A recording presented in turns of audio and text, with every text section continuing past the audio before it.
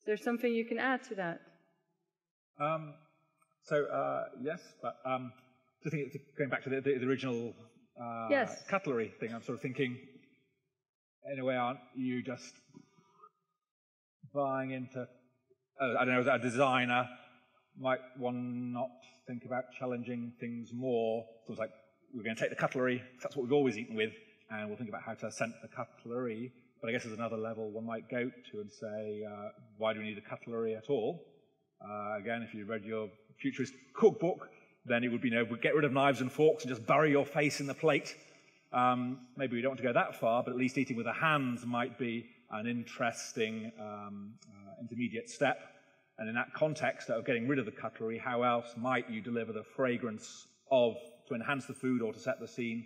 And I suppose there's kind of a lot of interesting things on gourmand perfumes on the one hand, perfumes you want to eat because they smell like fruits and recognizable, edible objects, but also work by people like Caroline Hopkinson, in the UK, kind of a food design artist there, where she would sort of spray people's wrists as if with perfume, and actually with perfume of white pepper, and then give people strawberries to eat by hand.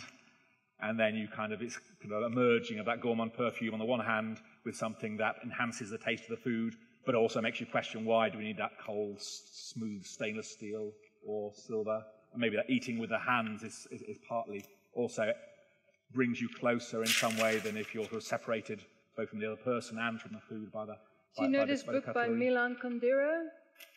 It's of this Indian boy that goes to England when he's young, and one of the scenes he describes is that obviously in India has been eating with his hand the whole time, with his right hand, and then going to Britain having to eat with cutlery, and then he said it was like losing a sense because I was already tasting with my fingertips. I could taste the Jan Martel, The Life of Pi. Yes, that's it. Yeah. I think there's a lot of truth in that. A lot of people sort of write to me saying, I feel silly, I feel stupid saying this, but it does taste better to me. Yeah. Maybe not for everybody, I suppose, not for all foods, and maybe it depends on the way you were brought up and where you were brought up. And if you were brought up without cutlery, then maybe it has a bigger beneficial impact. Whereas for others, it just feels uncomfortable, messy, dirty, uncivilized.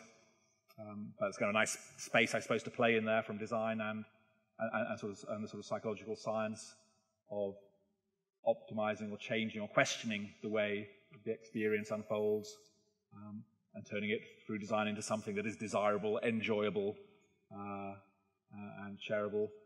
And on the other bit about the other ways of sort of the sharing thing, I guess I was mentioning some research I've been reading about, which is kind of on the interface of the design and the gastrophysics around mirrors and food, based on something that came out this week, I think, from the Royal College of Art, some students who trying to help in some small way solve the obesity crisis, and they have these silvered half plates and bowls. So it looks like there's twice as much food there as there actually is, and hopefully that means you'll be satisfied with less. And it's one of a number of solutions, but one that uses the mirror in order to trick the brain into believing it's eating more.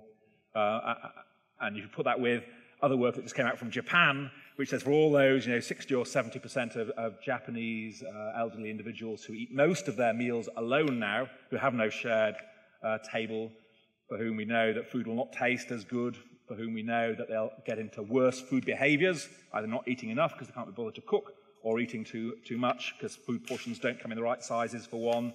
Then these Japanese researchers have showed that if you just eat in front of a mirror, then food tastes better, and you eat differently.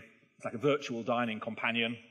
So maybe the mirrors have a role to play there.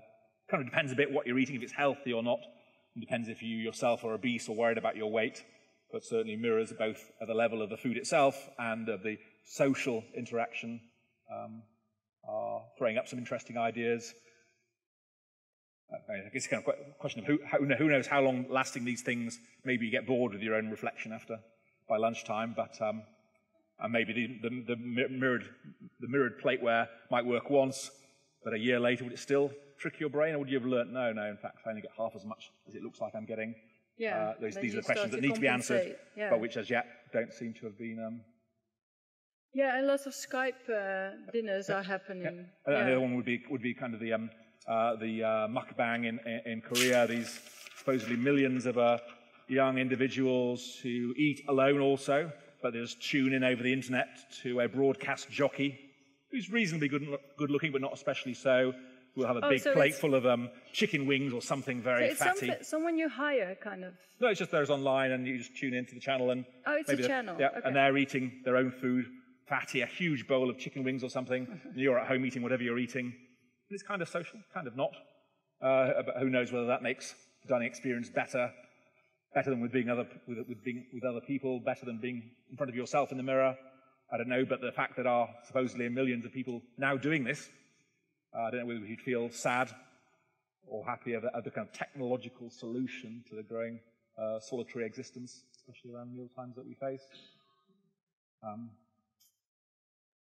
Yes. I just wanted to add to the eating with the hand part because, you know, that resonates with me very strongly, but I just wanted to add on the idea also of cooking with the hands, which you saw in the video I showed where the woman dipped her hand in the sauce and pulled out the bay leaf to show it to me, and how important that those kind of acts of feeling your food as you're cooking it are in many traditions, and I think, you know, even Julia Child, one of her kind of radical things was to get Americans to think they could feel up a chicken and it would be okay. And to me, it's, you know, these are not just different cultural traditions necessarily, but in fact a kind of a problem that we have in modern Western culture with the materiality of food and kind of wanting to be separated from that materiality. And so kind of putting ourselves back in touch with that materiality and even thinking of our bodies as tools. One of the things I was interested in was things like rolling phyllo dough in Greece, which people have become very skilled at rolling such thin phyllo dough. And the secret is that the rolling pins get thinner and thinner as you want to make your phyllo dough thinner and thinner. And it's almost when the rolling pin is on the verge of disappearance that you can make the best or the thinnest phyllo dough. Thank you.